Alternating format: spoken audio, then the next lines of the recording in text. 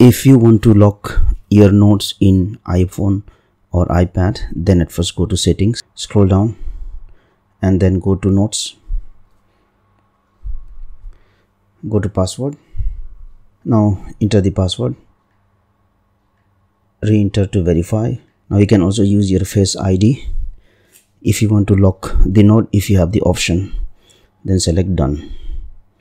Now after that, what we'll do is we'll go ahead and open notes, and suppose this is the note, which I want to lock.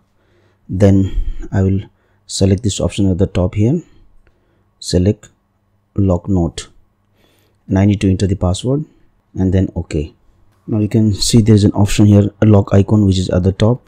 It is now open, so tap it again. Now the note is locked. For example, if I want to view this note, I need to either enter the password or I need to use my Face ID. So let me enter the password. So the note is now open. Thank you for watching this video. Please like and share this video if you found it helpful.